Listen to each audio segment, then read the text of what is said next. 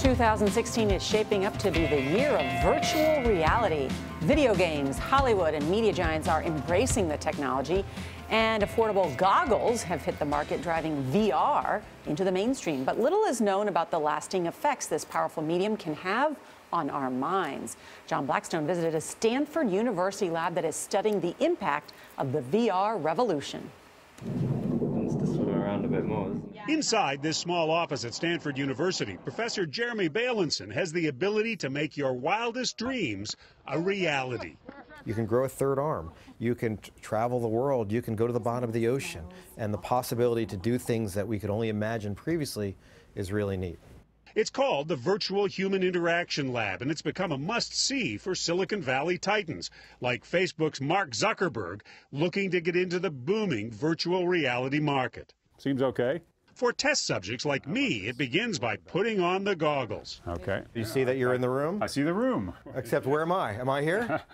No, you've disappeared. I am suddenly standing in a virtual replica of Bailenson's lab. Look down. Do you see that piece of wood on the floor? Yeah. Walk to the right side of it, please. But when I look down... Oh, my God.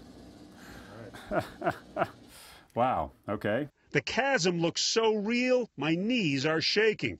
I know the floor is solid, but part of my brain is shouting, don't do it. Take a step off. Hard to do, but...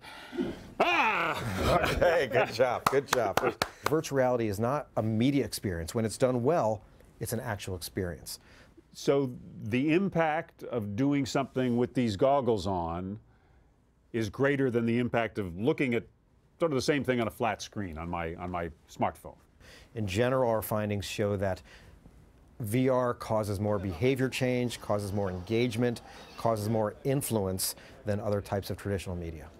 Over the next 30 minutes, I virtually learn new skills. Oh, that one hurt. Like blocking hockey pucks and training my body to react quickly during an earthquake. Wow, this is pretty real.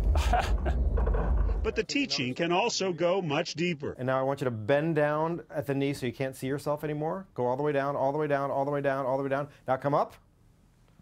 Oh.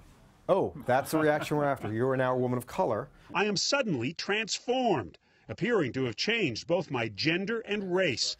Bailenson's research has shown this exercise in empathy can actually change the way people act towards others. Becoming someone else in virtual reality and experiencing this trauma firsthand, in general, causes reduction in prejudice compared to the typical way that we try to address this, for example, role-playing or mental imagery. But he also sees risks. Virtual reality is potentially more addictive than video games and smartphones. Virtual reality is consuming. You put it on, you're there. It's really intense, and you actually feel like you're there. So intense that VR goggles are not recommended for children under 13, and users are encouraged to take breaks every 30 minutes. It's a powerful tool. That power of the experience doesn't come for free. Is this too powerful for people to have freely? In the wrong hands, technology can be good and it can be bad. Uranium can heat homes and it can destroy nations. And virtual reality is a medium. It's up to us to use it for good. Bailenson has been studying virtual reality since 1999. This year, he is finally seeing it enter the consumer mainstream. It's a pretty special time to be doing virtual reality. It's not virtually real, it's real. It's real. Whoa, whoa, okay, let's go down here. Well, it certainly seems real. For CBS This Morning, John Blackstone, Stanford, California. So cool. Seems very real. Yes, and speaking of virtual reality, check out these Voke VR cameras. We're going to be using them to stream our 8:30 half hour so you can get a behind-the-scenes virtual look inside Studio 57 that you can control on your own computer. What? Yeah. Go to CBSThisMorning.com to find out how to watch in VR.